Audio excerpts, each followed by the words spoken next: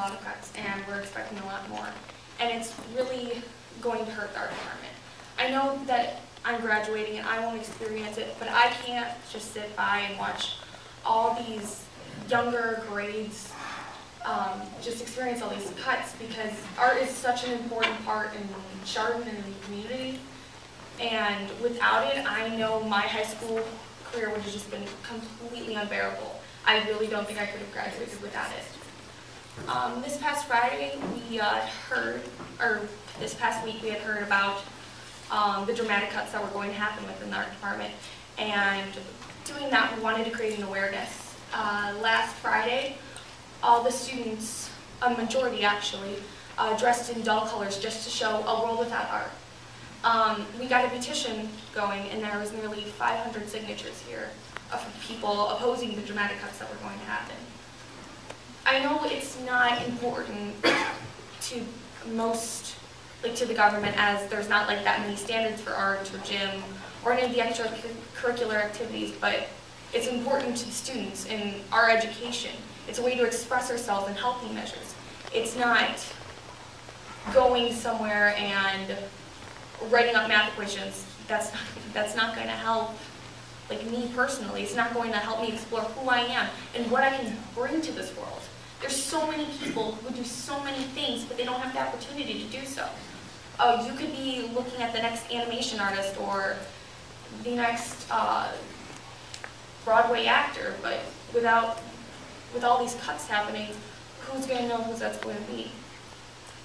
What we need to do is we need to budget better. It's not, I understand that there will be cuts, I understand that, and I know they're necessary for the school district to keep going, but completely shutting down a department, only one teacher for hundreds of students, there's no way that we can be able to fully excel in our abilities. Educators will receive the most dreaded piece of mail in their careers, a non-renewal letter from their Board of Education.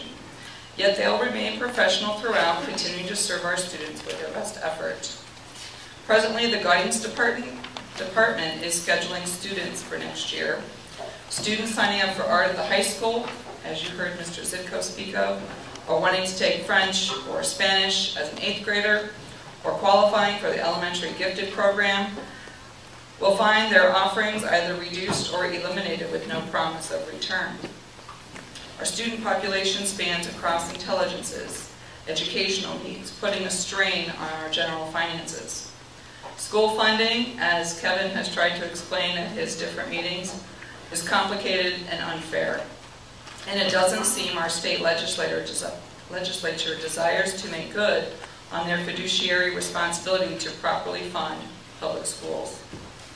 You, the board, are the stewards of our Chardon taxpayer contributions and must ensure the students receive a quality education with the resources allotted, requesting more funds when necessary. According to the 5-year forecast, our district will need more money to fund present and future state mandates, teacher evaluations, 3rd grade reading guarantee interventions, and student testing technological requirements. We teachers are called to this profession, wanting our children to feel pride and success in their work. We also believe education is an investment, not a liability.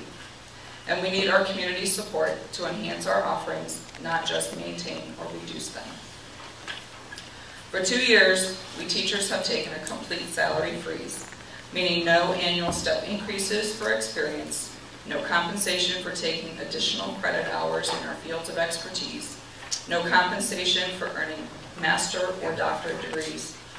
We still contribute the required 10% of our salary toward retirement. And when we do retire, we're hired back as substitutes for $85 a day. To further help reduce the district's expenditures, we increased our monthly medical premiums. We teach in chilly or low-lit classrooms to reduce energy costs to the tune of $480,000. We apply for competitive grants, charge students fees to fund consumable educational materials, and solicit parent organizations and local businesses for donations. Our 192 educators feel we are doing more than our part to keep this district financially stable, and its academic success respectable. It is more than just a job, it is our life.